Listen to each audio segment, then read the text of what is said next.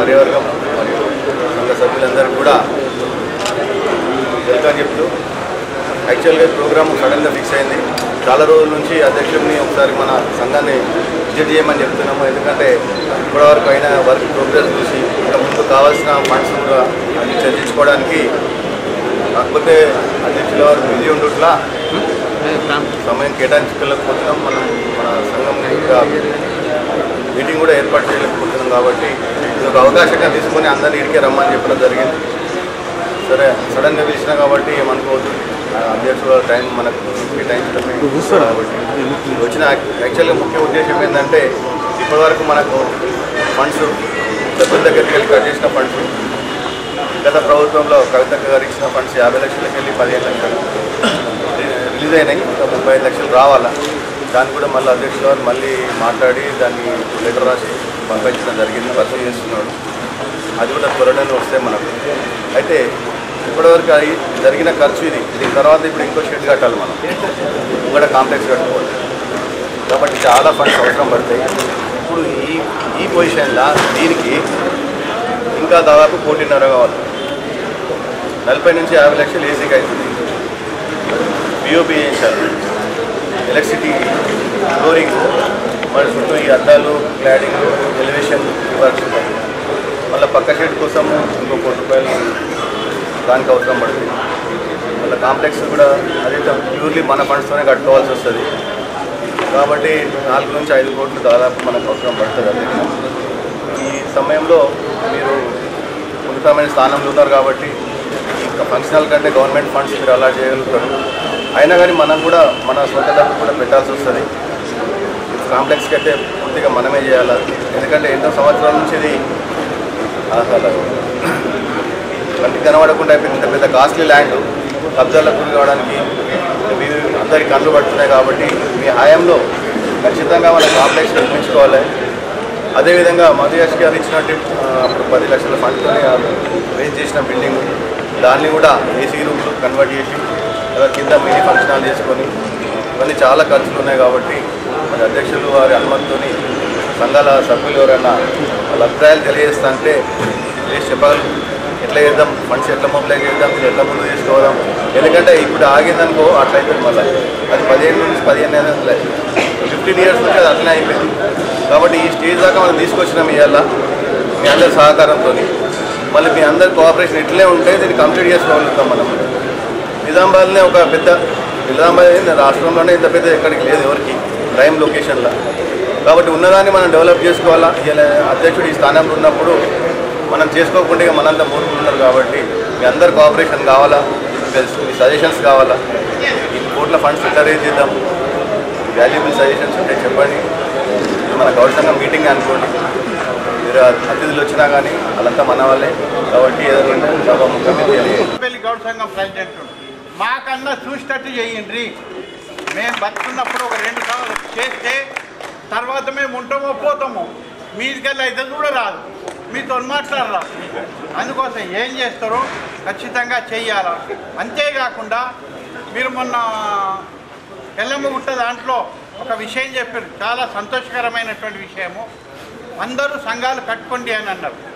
ఇంతవరకు ఆ ధైర్యం ఇచ్చినటువంటి నాతో మనకు దొరకలేదు. మీరు ఆ ధైర్యం ఇచ్చిండ్రు. నా ఉద్దేశం ఏంటిదంటే, రేణుకాదేవి ఎల్లమ్మ దీవెన్లు ఆశీస్సులు ఉన్నటువంటి సత్యనారాయణ గౌడ్కు మీరు చెప్పిండ్రు ప్రతి సంఘానికి బ్రహ్మాండంగా తయారవుతాం. ఇప్పుడు మన తర్వాత ఏమవుతుందో తెలియదు. మన సంఘాన్ని, ఆయా సంఘాలని ఒక మంచి అభివృద్ధి పథంలోకి తీసుకొస్తారని మా అన్ని సంఘాల తరఫు నుంచి ప్రత్యేకంగా మీకు కోరుకుంటున్నాము. మీరు చేస్తే ప్రత్యేకమైనటువంటి ధన్యవాదాల కార్యక్రమం పెట్టుకుంటాం. ఎందుకంటే ఎప్పటికీ మర్చిపోనట్టు మా సంఘంలో మేము చేసుకుంటున్నాం అంటాం. ఇప్పుడు కొన్ని సంఘాల వాళ్ళు చాలా ధైర్యంగా చెప్తారు, మా సంఘంలో మేము చేసుకుంటాం, మాకు 50% లెస్. వాళ్ళు ఎంతో సంతోషపడతారు. మరి మాకు కూడా సంతోషం కలిగింది.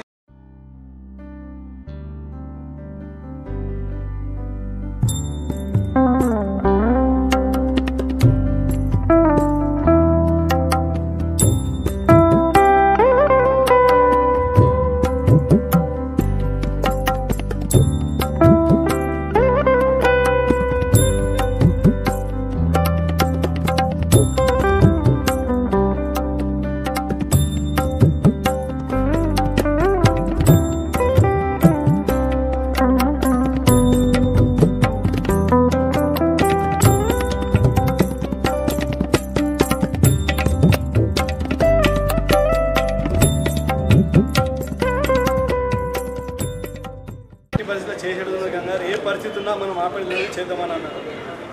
ఇలా తెలంగాణనే వేసుకొని భుజాలపైన వేసుకొని తిరుగుతున్నాడు. ఇది తనకు చిన్న విషయం ఏదైతే ఉందో ఈ ఫంక్షన్ హాల్ అనేది ఎట్టి పరిస్థితుల్లో రాజ్యసభ సభ్యులు ఇక్కడ స్టేట్లో కానీ సెంట్రల్లో కానీ తెచ్చే సత్తా ఉన్నది. ఆ మహేష్ అని ఇప్పుడు ఎన్ఎస్సీ ఉన్నప్పటి నుంచే తనకు ఎన్నో లింక్స్ ఉన్నాయి. దాన్ని కాబట్టి చెప్పిండు ఎంపీ రాజ్యసభ ఫండ్స్తోని మనం కాంప్లెక్స్ కాదు కమ్యూనిటీ హాల్ పేరు మీద తీసుకొని ఫండ్స్ కట్టచ్చు. దానికి ఏం లేదు, ఎందుకంటే ఉన్నా కాబట్టి చెప్తున్నాను. ఫండ్స్ 100% ఇప్పిస్తానన్నాడు. కానీ విని ఎరగని రేతుల కంపల్సరీ మన తెలంగాణ మన వైపు చూసేటట్టు చేస్తా అని చెప్పేసి మహేష్ అన్న చెప్పిండు. ఎట్టి పరిస్థితుల్లో మనం ఇదే ఇనాగ్రేషన్ మహేష్ అన్నకి ఏదైతే సత్కారం చేస్తాం మోనాన్న గారు పెడితే మహేష్ అన్న ఏమాట మన మోహన్ రెడ్డి చైర్మన్ గారు వచ్చిండు, నరేంద్ర రెడ్డి సాబ్ వచ్చిండు, ఆర్మూర్ వేణన్న వచ్చిండు, మా నాయకుడు కేశవేణ్ గారు మొట్టమొదటిగా వచ్చిన ఇప్పుడు ఆయన సన్మానం చేస్తూ చాలా చేద్దాం మళ్ళీ చేద్దాం. మా రత్నాకర్ అన్న గారు వచ్చారు, మన ఎక్స్ కార్పొరేటర్ ప్రవీణ్ గారు ఉన్నారు, ఇక్కడ అందరూ ఉన్నారు, నర్సోడ్ సాబ్ ఉన్నారు, రమణ ఉన్నారు, ప్రతి ఒక్కరు ఉన్నారు. దీని గురించి మీరు ఏం కట్ అయినాయి 100% మళ్ళీ కట్ చేసే అవసరం లేదు. మొన్న కూడా మహేష్ అన్న చేతి కొట్టి చెప్పిండు 101% తన భుజాలపై వేసుకొని రాష్ట్రంలో కని విని ఎరుగని రీతిలో ఈ ఫంక్షన్ హాల్ ఇనాగ్రేషన్ చేసుకుంటాం. ఇది చరిత్రలో సృష్టిస్తాం. ఇది మీరు బేఫిగా ఉంటుంది, ఏది కూడా ఆగదు. శంకరన్న మీరు అన్నాడు అది కూడా ఏం చేస్తారో వాళ్ళకు కొన్ని ఇంజనీర్ సూచనలు ఉన్నాయి. ఆయన ఎన్నో చూసినోడు ఉన్నాడు. తన అనుభవం మీదకి వెళ్ళి ఫస్ట్ క్లాస్ చేసి కడతాడు. మనం హాయిగా ఆరామ్సే కూర్చుండాలి. రథంలో వేసుకొని రథస్థలం తెచ్చినట్టు తెచ్చిండు. అందరు ఫండ్స్ తెచ్చి ఇచ్చేస్తారు, అన్న చేసి పెట్టేసేస్తాడు. ఇది పక్క బస్ అన్నం కూడా కాదు. మనం జస్ట్ వెనుక ఉండి రథస్థలం శ్రీకృష్ణుడు లేక ఏమాయన్న అంటే తెస్తున్నా అని అంటాడు. వెళ్ళేది వింటున్నారా అన్న మహేష్ అన్న మేము కూడా చెప్తున్నాయి. అక్షయ పాత్ర లెక్క మీరు డబ్బులు తెస్తారు అయిపోవు ఎప్పుడైనా కానీ ఫంక్షన్ హాల్ నడుస్తూనే ఉంటుంది. ఇది ఛాలెంజ్ చేసి చెప్తున్నాను. ఆయన ఎంబట ఆయన శిష్యులు కూడా ఇవాళ ఎంపీలు ఉన్నారు, రాజ్యసభ సభ్యులు ఉన్నారు. ఎవరికి చెప్పినా ఫండ్ కళ్ళు మూసుకొని వచ్చేస్తుంది. మొన్న కూడా జస్ట్ అందరం కలిసి అన్న మన ఫండ్ అయిపోయిందనంటే కవిత ఇచ్చిన ఫండ్ అయిపోయిందనంటే ఎమ్మెల్యే గణేష్ గుప్తా అయితే చీటింగ్ చేసిండు. 2 నిమిషాలలో ఫోన్ చేసిండు. పర్టికులర్ మా ముంగట 10 నిమిషాలలో ఫోన్ వచ్చింది. అన్న మీ దాన్ని కాపాడలేదు, మీరు లెటర్ పెట్టినన్నారు, మిగతా ఫండ్ కూడా మనకు వచ్చేస్తుంది. దాంతో కడతారు. చిన్న ఏమన్నా ఉన్నా కానీ మిగతా అన్న ఈ రోజు నుంచి ఫండ్ని కృషి చేస్తాడు. ఆటోమేటిక్ ఫండ్ వచ్చేసి మన దాంట్లో పడుతుంది. దానికి అకౌంట్ చేసేస్తే ఫండ్స్ అనేవి మన దాంట్లో వచ్చేస్తాయి. విన్నారు రేట్ తీసుకోవడానికి తనకు అంటే మనం ఇదే కళ్యాణోత్సవంలో తనకు సన్మాన కార్యక్రమం ఏర్పాటు చేసుకోవాలి. కాబట్టి ఈ కండిషన్లో ఉంది ఒకసారి అయితే చేయండి అని చెప్పినాం. దానికోసం వచ్చేది కాబట్టి మీరు దీపావళి తర్వాత టైం ఇస్తే గౌరవ సంఘానికి వెళ్ళి సన్మాన కార్యక్రమం ఏర్పాటు చేసుకుంటాము.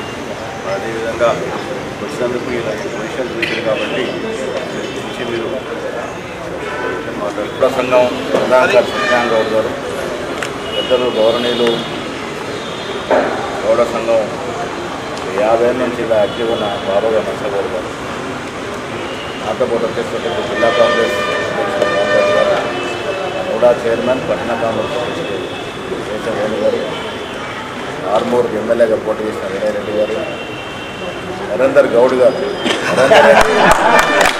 నరేందర్ రెడ్డి స్థాయికి రావడానికి గౌడ్లే కారణం. ఆయన కూడా ఒప్పుకోవాలి. నరేందర్ రెడ్డి స్థానం అంటే మన గౌడ సంఘం మన మామలాలు అన్నీ కూడా వాళ్ళకి ఉపయోగపడ్డాయి.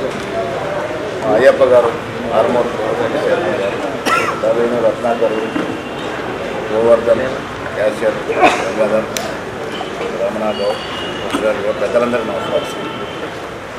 సంతోషం ఏంటంటే ఇన్నేళ్ళకి కానీ ఇది ఒక స్ట్రక్చర్ నిలబడ్డది. 15 ఏళ్ళ నుంచి చెప్తా ఉన్నా మనకు మధ్య ఉన్న పీట్లాటల వల్ల నష్టం జరుగుతూ ఉంది. మిగతా ప్రాంతాలు చూసినప్పుడు, కామారెడ్డి చూసినప్పుడు, కరీంనగర్ చూసినప్పుడు మనం ఆ లెవెల్లో చేసుకోలేకపోతా ఉన్నాం. అవమానకరంగా ఉన్న మాట చెప్పడం చాలా సందర్భం చెప్పాను. సరే ఎట్లా చెప్పినది ఆనుస్తూ వచ్చింది, పెండింగ్ అయింది. ఏదేమైనా సంతోషం ఏంటంటే ఇప్పుడు ఒక స్ట్రక్చర్ నిలబడ్డది, దీన్ని కంప్లీట్ చేసుకోవాలి. గత ప్రభుత్వంలో 50 లక్షలు శాంక్షన్ ఇచ్చారు, 15 లక్షలు వెళ్ళేదని ఇంకా 30 లక్షలు రావాలి. ప్రభుత్వం ఏంటంటే గతంలో ఇచ్చిన శాంక్షన్స్ రద్దు చేసింది. మళ్ళీ మొన్న బడ్జెట్ రామతో మాట్లాడి ఆ సీఎం పిలిపించి మాట్లాడినాం. మళ్ళీ ఒక లెటర్ పెట్టి దాన్ని రెన్యువల్ చేసి మళ్ళీ 30 లక్షలు తీసుకునే విధంగా ప్రయత్నం చేస్తా ఉన్నాం. అవి వస్తాయి, 30 లక్షలు వస్తాయి. ఇంకా కూడా దాదాపు ఈ బిల్డింగ్ కంప్లీట్ కావడానికి 1.5 crore కావాలి. దాదాపు 2 కోట్లు కావాలి. 2 కోట్లు కావాలన్నప్పుడు ప్రభుత్వ పరంగా ఏం తీసుకురాగలుగుతాం? ఎంపీ ల్యాడ్స్ ఇప్పుడు సీజ్ అయిన ఎంపీలు కూడా ల్యాడ్స్ లేవు, మా ఎమ్మెల్సీ కూడా ఫండ్స్ లేవు. దానికి కారణం ఏంటంటే కేసీఆర్ పాలనలో 8 లక్షల కోట్లు అప్పు చేసింది. ప్రభుత్వానికి 18,000 కోట్లు ఆదాయం నెలకి. దాంట్లో దాదాపు 11 నుంచి 12 వేల కోట్లు 8 లక్షలకు అప్పు, వడ్డీ, కొంత ఇన్స్టాల్మెంట్ పోతా ఉంది. అది తప్పదు. అది దుర్మార్గు గతంలో ఎవరేం చేసినా మనం భరించాల్సింది. సో 5,000 కోట్లు మిగిలితే దాంట్లో గీత పరిచయాలు, ఎంప్లాయీస్, హెల్త్ అండ్ ఎడ్యుకేషన్కి కంపల్సరీ పోతా ఉంది. ముఖ్యమంత్రి ఆర్థిక మంత్రి చేతిలో 200-300 కోట్ల కన్నా ఎక్కువ మిగులుతలేదు నెలకి. ఏ కార్యక్రమం చేయాలన్నా చేయలేని పరిస్థితి, ఆర్థిక నిర్బంధం ఉంది. అందుకే ఎమ్మెల్సీ ఫండ్స్ ఇవ్వట్లేదు, ఎమ్మెల్యే ఫండ్స్ కూడా తగ్గించినారు, ఎంపీ ఫండ్స్ కూడా మోడీ తగ్గించేసింది, లేవు. అవేమైనా అవకాశం వస్తే డెఫినెట్గా పెట్టుకునే సందర్భం ఉంటుండే, కానీ అది లేదు. సో ప్రభుత్వ పరంగా స్పెషల్ గ్రాంట్ కింద ఏమైనా చేయగలుగుతామా? ఇలా మన కళ్యాణ లక్ష్మి చెక్కులు వస్తుంది, నిన్న కూడా మేము మంచినాం. అవి మనం ఇచ్చినా కాదు, మనం శాంక్షన్ చేసినా కాదు. 2 ఏళ్ల కింద కేసీఆర్ ఇచ్చిండు.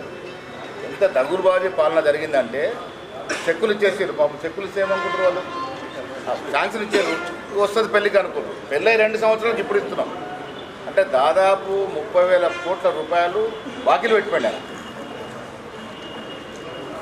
రాబడేమో వైన్స్లు 3 నెలల సమయంలో ముందే యాక్షన్లో రాబడి తీసుకున్నాం, అవి కూడా ఖర్చు పెట్టేసింది. CMRY 2 ఫైళ్ళు వచ్చినాయి నాకు, CMRY ఇమని, అది సీఎం రిలీఫ్ ఫండ్ ఇమని, CMRF. దాని పరిస్థితి ఏంటంటే నేను ముఖ్యమంత్రి కదా నా CMRY ఇది అంటే అన్న ఏడాది పడుతూ ఉంటున్నాను. కారణం ఏంటంటే కేసీఆర్ ఇచ్చినటువంటి చెక్కులు CMRY అవి ఒక 30,000 చెక్కులు ఉన్నాయి. ప్రభుత్వం కదా ఎవరు ఇచ్చినాం పోయాలా, ఆ చెక్కులు ఇస్తున్నాం. ఇప్పుడు ఆ CMRY ఫండ్ ఇస్తున్నాం, ఎవరు తెలియదు. ఇంత దగురుబాజీ పాలన చేసిండు కేసీఆర్ అంటే ఇష్టారాజ్యం. పొద్దున్న సంసారం అయితే ఏం చేస్తాడు, గౌడ్ సాబ్ ఉన్నాడు, గంజులో పనిచేసిండు. కుటుంబం నడవాలంటే అప్పు తేవాలంటే మళ్ళీ కట్టేస్తామంటే అప్పు తేవాలి. ఆన్లైన్ మభ్యపెట్టి అప్పది తెచ్చిండు, కట్టేస్తోమత లేదు. శుతిలేని సంసారం నడిపి అందరు నడిట ముంచిండు. ఇవాళ ఆ బరం మేము ఆయన మంచిగా ఉన్నాడు, అప్పు చేసిండు, పోయి రోజు నవ్వుతున్నాడ. మంచిగా కొడుకులారు కాంగ్రెస్ వాళ్ళకి, నేను చేసినంత భరిస్తుంది కావాలని అనుకుంటున్నాడు. కామలో కూర్చుంటాడు, ఎంజాయ్ చేస్తున్నాడు. ఇదంతా ఆయన చేసిన భారం మనం పోయాల్సి వస్తుంది, బయట చెప్పలేని పరిస్థితి. ప్రభుత్వం ఏం ప్రభుత్వం మారినా, గతంలో ఏ పార్టీ ఉన్నా ఇప్పుడు ఏ పార్టీ ఉన్నా మనం చేయాలి, తప్పదు, ధర్మం అది, రాజ్యాంగ ధర్మం. కాబట్టి వాళ్ళు చేసినప్పుడు మనం తీర్చాల్సి వస్తున్నది. ప్రభుత్వ పరంగా బాగా ఇబ్బందులు ఉన్నది. ఇన్ని రోజులకి ఇది వచ్చింది, దీన్ని ఛేదించుకుందాం. ఎట్లా చేద్దామనేది ఆలోచిద్దాం. ప్రైవేట్ వ్యక్తిని అడుగుదామా? నరేంద్ర రెడ్డి ఎట్లా మనకు బాకీ ఉన్నాడు, గౌడ సంఘానికి ఆయన బాకీ ఉన్నాడు బాగా, ఆయన కూడా ఇవ్వాల్సిందే, అశోక్ రెడ్డి ఇవ్వాల్సిందే. పెద్దలు నర్సగౌడ్ సాబ్ కానీ మేము కానీ మా వంతులు ఎంత అవుతుందో మేము కూడా జమ చేస్తాం. ప్రభుత్వ పరంగా ఏమొస్తుందో చూద్దాం. ఇది పోను మా గంగాధర్ కట్ చేయొద్దంటున్న అవసరం కూడా కట్టు కూడా చేయండి. ఎందుకంటే మన నిర్మాణం కోసం కొంత కట్ చేయాల్సి వస్తుంది. ఎందుకంటే ఈ స్ట్రక్చర్ ఆగకూడదు. మళ్ళీ ఇంకోటి డెవలప్మెంట్ అనేది మీరు అనుకుంటే కళ్యాణ మండపంతో ఆగద్దు. ఎందుకే కలెక్టర్ గారితో మాట్లాడి ఇప్పుడే కలెక్టర్ గారు ఫోన్ చేసి నాకు. నేను మొన్న సచ్చిదానంద స్వామి దగ్గర పోయినప్పుడు వాళ్ళ ఫైలు గవర్నమెంట్లో పెండింగ్ ఉంది. 5 ఎకరాలు అడిగింది వాళ్ళు కళ్యాణ మండపాన్ని. నేను మన ముఖ్యమంత్రి చార్మినార్ దగ్గర ఉంటే టైం ఉంటే మాట్లాడినా. ఇదొక సంఘ సేవ కోసం వాళ్ళు అడుగుతున్నారు. ఇది క్యాబినెట్లో పెండింగ్ ఉంది, 5 ఎకరాలు ఇవ్వాలని, మంచి చేద్దామన్నారు. ఇప్పుడు నేను కలెక్టర్ అడిగినా, ఇక్కడే కూర్చోను, ఇంకెంత ఉందండి, ఇంకా 4 ఎకరాలు ఉంది. నేను చెప్పిన మన ఒక్క సంఘమే కాదు, గౌడ సంఘం, ముద్రా సంఘం, పద్మశాల సంఘం వాళ్ళు వస్తారు. వాళ్ళకు కూడా 2,000 చొప్పున 3,000 చొప్పున గదాలు ఇవ్వండి, హాస్టల్ కోసం కట్టుకుంటాం మేము అనే మాట చెప్పిన. అది ప్రాసెస్ చేసే అవకాశం ఉంటే చేద్దామని మళ్ళీ ఫోన్ చేశాడు. అది గోపన్పల్లి కదా సార్ నేను చెప్పిందంటే అవునంటే నేను మొత్తం డీటెయిల్ తెప్పిస్తాను. అట్లనే అవకాశం ఉంటే కూడా దీనికి అదనంగా తీసుకొని హాస్టల్ కట్టుకోండి. హాస్టల్ అవసరం, ఫంక్షన్ హాల్ కన్నా హాస్టల్ ఎక్కువ అవసరం ఉండే, బట్ ఫంక్షన్ హాల్ మనకు అందరికీ మనకు లేదు కాబట్టి కట్టుకుంటా ఉన్నాం. దీన్ని వీలైనంత వరకు కంప్లీట్ చేద్దాం. కన్స్ట్రక్షన్ కార్డు ఎక్కడ కాంప్రమైజ్ కాకపోతే తరతరాలు ఉండే కట్టడం ఇది ప్రత్యేకంగా మీరు దాంట్లో కొంత తక్కువ వస్తుంది, దీంట్లో అడ్జస్ట్మెంట్ చేయకండి. కన్స్ట్రక్షన్ కార్డు ఎక్కడ కాంప్రమైజ్ కాకండి, క్వాలిటీ ఉండాలి. నేళ్ళు ఉండేది కాబట్టి క్వాలిటీ ఉండాలి. ఏసీ కూడా మంచి కంపెనీ ఏసీ మాట్లాడండి. ఎక్కడ కూడా కన్స్ట్రక్షన్లో కాంప్రమైజ్ కాకండి. అంతా కూడా ఒక 20 లక్షల రూపాయలు ఎక్కువ అయితే మనం భరిద్దాం, కానీ కాంప్రమైజ్ కావద్దు. చాలా మంది సహకారం చేయాలా. ఎందుకంటే అందరూ 10 లక్షలు ఇచ్చినా 15 లక్షలు అధ్యక్షుడు ఇచ్చాడు. 5 లక్షలు పెద్దది.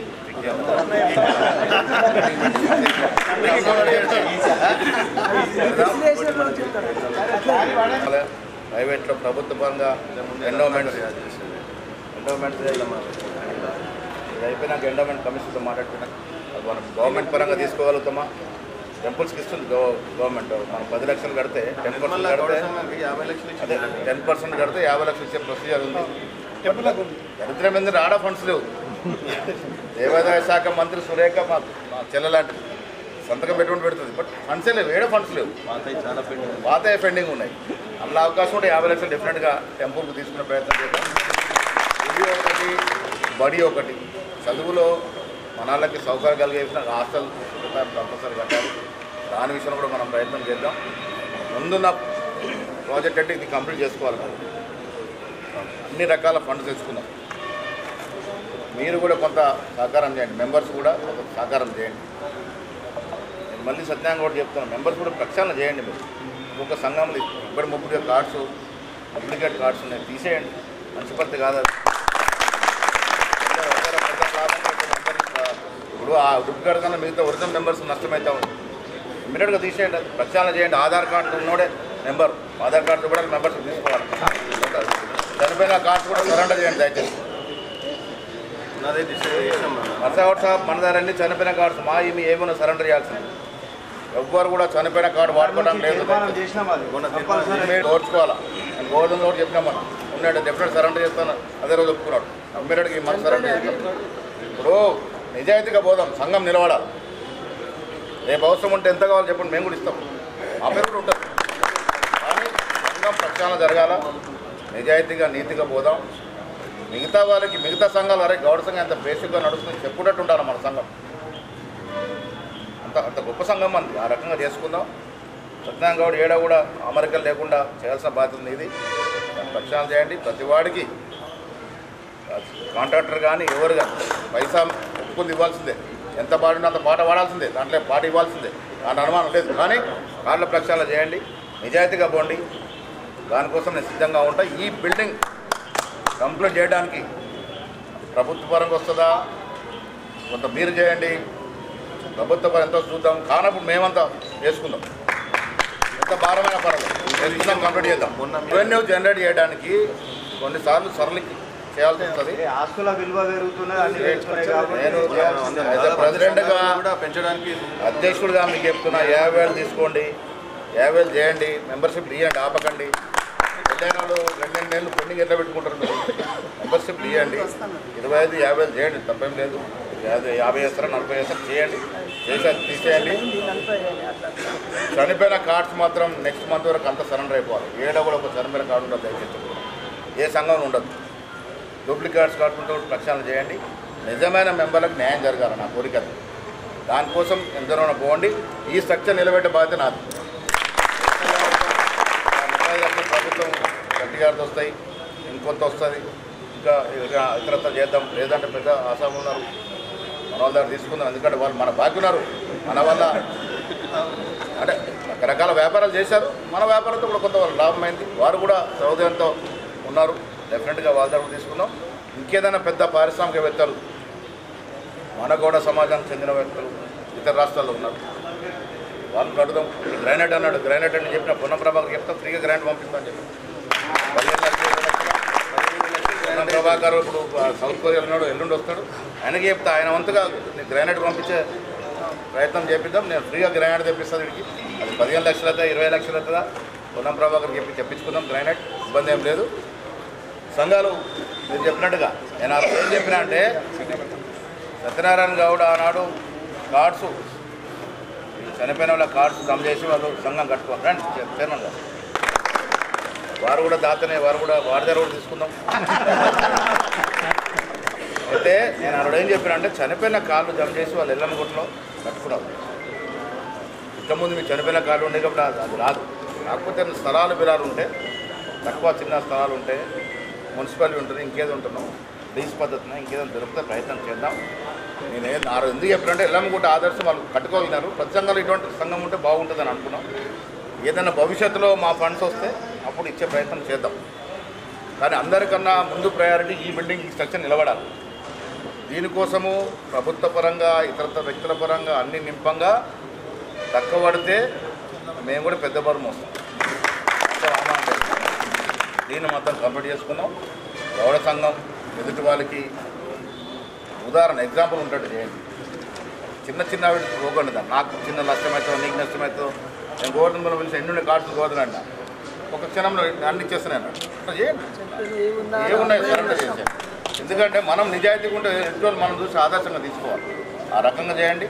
నా పరంగా ఏ సాయం ఉన్నా ప్రభుత్వ పరంగా కావచ్చు మనకు సరిపడా భగవంతుడు ఇచ్చినప్పుడు ఒక్కొన్ని ఆదుకుంటే మన ధర్మం అది. సంఘాన్ని ఆదుకుంటే మన ధర్మం కాబట్టి ఆ రకంగా చేసుకుందామని మాట చెప్తే ఇక్కడ నోడా చైర్మన్ ఉన్నాడు వేణు